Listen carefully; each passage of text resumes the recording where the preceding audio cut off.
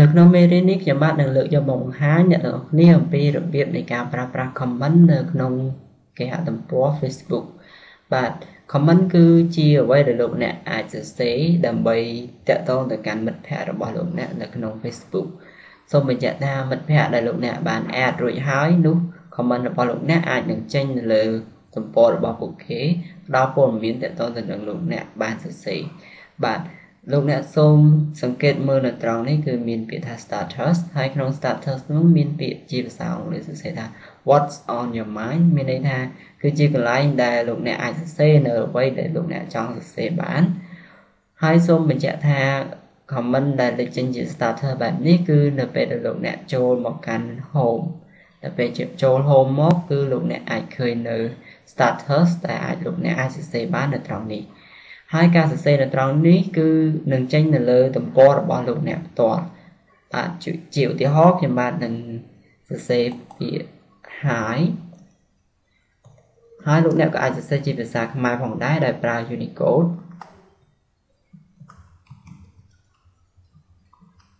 បន្ទាប់ពីសរសេររួចរាល់ហើយសូមលោកអ្នកចុចទៅប៊ូតុង share នៅត្រង់នេះបន្ទាប់ពីចុច share រួចរាល់លោកអ្នកនឹងឃើញថាអ្វីដែលលោកអ្នកសរសេរគឺនឹងចេញមកនៅត្រង់នេះនេះគឺជារបៀបនៃការសរសេរ comment ពោលគឺសរសេរអ្វីដែលលោកអ្នកចង់សរសេរនៅលើទំព័ររបស់លោកអ្នកផ្ទាល់ជាបន្តទៅទៀតនេះខ្ញុំបាទនឹងលើកយករបៀបនៃការសរសេរ comment នៅលើទំព័ររបស់មិត្តភ័ក្តិរបស់លោកអ្នកវិញម្ដងបាទសូមលោកអ្នកទៅកាន់ទំព័ររបស់មិត្តភ័ក្តិលោកអ្នកដោយប្រើប្រអប់ search ត្រង់នេះដើម្បីរកឈ្មោះគាត់ឧទាហរណ៍ថា Kem Sastra តែពេលដែលលោកអ្នកសរសេរបានបន្តិច Facebook នឹងលេចចេញនៅឈ្មោះរបស់គាត់មកលោកអ្នកអាចចុចត្រង់នេះតែម្ដងដើម្បីចូលទៅកាន់ឈ្មោះគាត់នៅពេលដែលចុចហើយ Facebook នឹងនាំលោកអ្នកទៅកាន់ទំព័ររបស់ Kem Sastra ហើយនៅក្នុងទំព័រនេះគឺជាអ្វីដែលគាត់បានសរសេរហើយលោកអ្នកអាចសរសេរជាយោបល់ឬក៏អ្វីដែលលោកអ្នកចង់សរសេរនៅពេលដែលលោកអ្នកចុចនៅត្រង់ពាក្យ comment នៅត្រង់នេះឧទាហរណ៍ថានេះគឺជាវីដេអូមួយទាក់ទងទៅនឹងរបៀបនៃការលាក់driver នៅក្នុងកុំព្យូទ័រ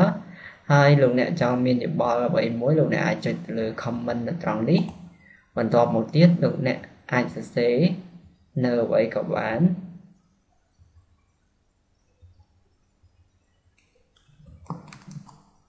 That's good ជាឧទាហរណ៍នៅពេលដែលលោកអ្នកសរសេររួចរាល់ហើយគឺលោកអ្នកអាចចុចនៅលើ keyboard enter ដើម្បីបញ្ចូល comment របស់លោកអ្នក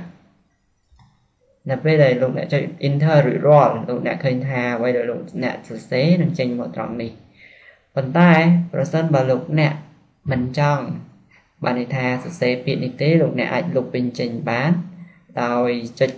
ទៅលើសញ្ញាខ្វែងនៅត្រង់នេះគឺ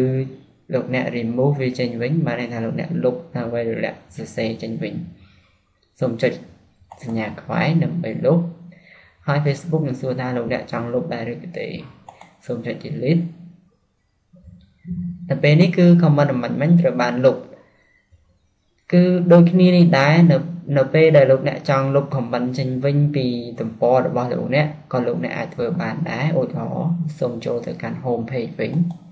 home page គឺលោកអ្នកចូលទៅកាន់ទំព័ររបស់លោកអ្នកវិញ